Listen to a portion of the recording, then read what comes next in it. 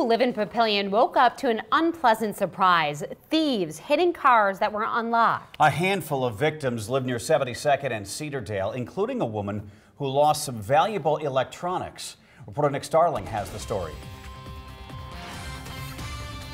Here on Michelle Parkway in Papillion, neighbors around this area tell me that thieves got away with items from vehicles that were unlocked overnight. This was not the way Patricia Harold wanted to start her morning. My neighbor was outside and yelled, "Trish!"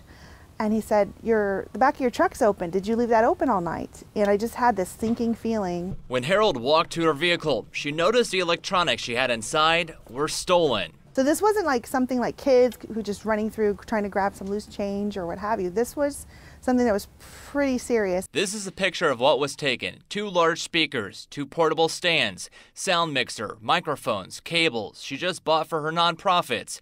Harold says she normally locks up her vehicle, but forgot to last night.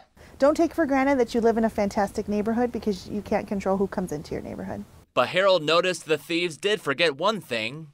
They were in a hurry, but this is $70 worth of sporting goods gift certificates. So they missed this, so you didn't get this.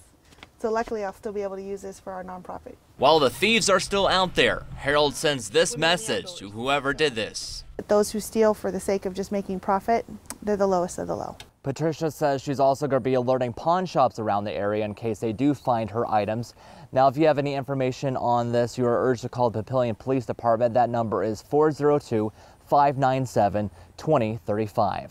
Reporting in Papillion, Nick Starling, 3 News Now.